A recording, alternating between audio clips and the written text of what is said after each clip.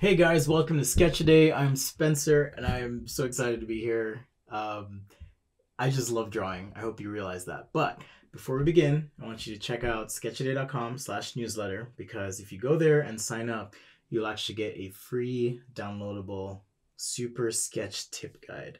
And you might be asking, what is that? Well, it's a distillation of some of the things I've learned over the years as a professional designer that I want to share with you. But more importantly, I want to share that with you. It also has a list of materials I use, and it includes a step-by-step demo on how to sketch and render a chair. So check that out. If you haven't as well, be sure to check out my Instagram at sketchaday.com. And I post a lot there if you're looking to connect. It's a good way to get in touch with me. So be sure to check that out. Facebook page is live as well. But if you have no idea what's going on, definitely hit subscribe.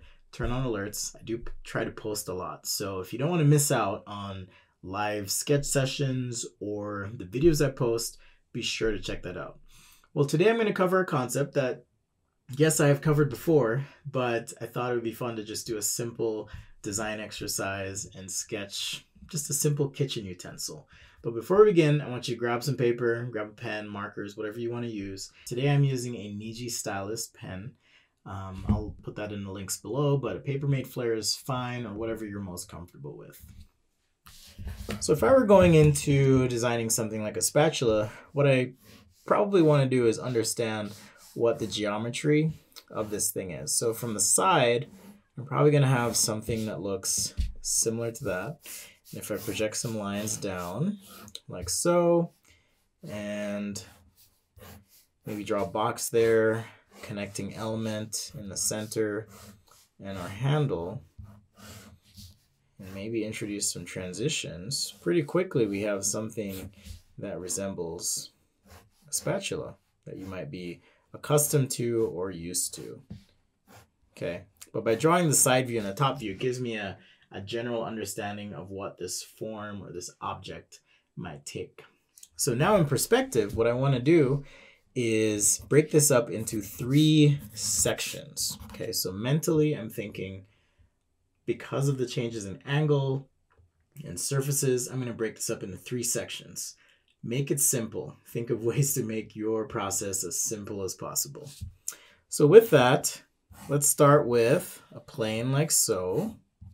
Okay, and we know we have a plane at an angle like so, and we have another plane at another angle like so. So 3 planes that we can draw on our paper. If I draw a box around this one and an ellipse in that box, I now have the start and the end of the handle. So pretty simple. And now looking at the top view here, as you notice, there's a little bit of a curve to this handle.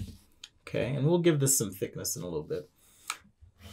So if I just connect these two with a curve, I want you to kind of estimate and decide for yourselves what feels right here.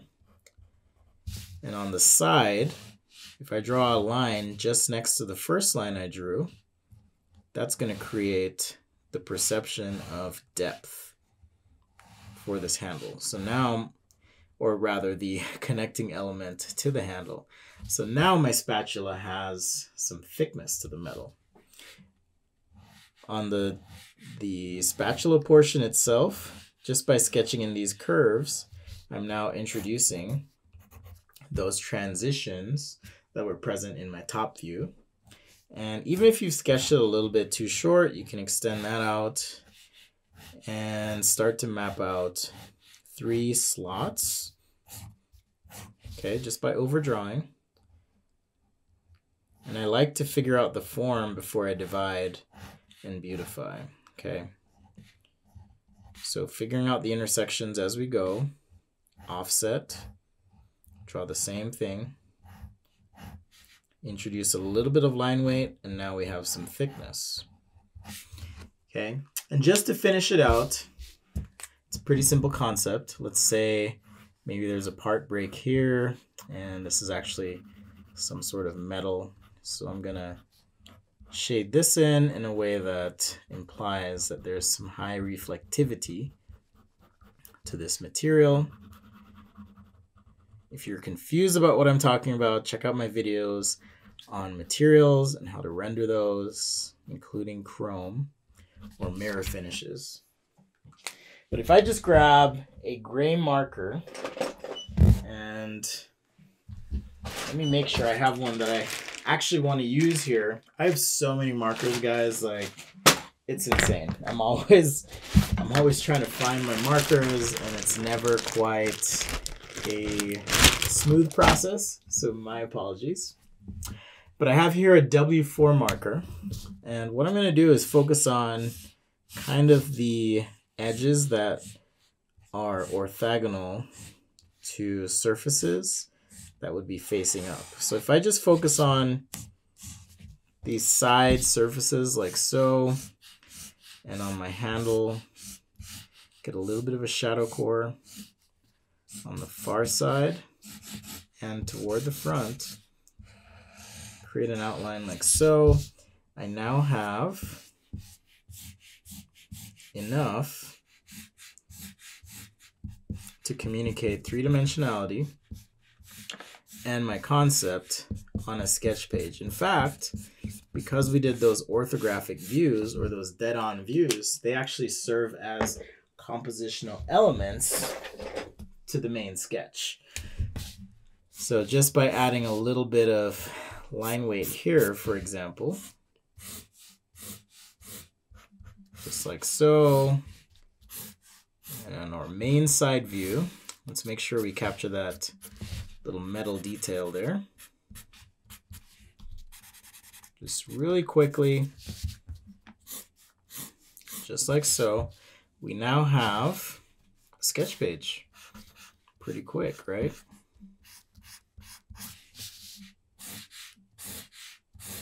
So that's how I use the power of what I call form, divide, and beautify, a three-step process to laying things out, getting your perspective right, and then working on your transitions and details as you sketch. We can even add a couple little dots here for texture and so forth. Okay, well that was a quick one, but hopefully you guys picked up some good stuff. I had fun as always. I know it's not a car, robot, or spaceship, but hopefully you're able to learn something through this simple method. Focus on the form, the big picture, then divide that form, break it up into logical pieces, and then beautify it, texture, color, tone, and so forth. Thanks again for hanging with me. Normally here, I would kind of just plug my own stuff, but I feel like just saying one thing, and that is, if you enjoy this channel, if you enjoy what I'm sharing, I want you to figure out one way this week to give back to someone. Take a moment, especially this time of year, it's Christmas time. Think of a way to share something you've learned with someone. And that's all I ask, is take a moment, take some time, whatever it ends up being. Share something that you've learned about the things that you love with the people you care about. Thanks for joining me on Sketch-A-Day, and we'll see you next time. Love you guys.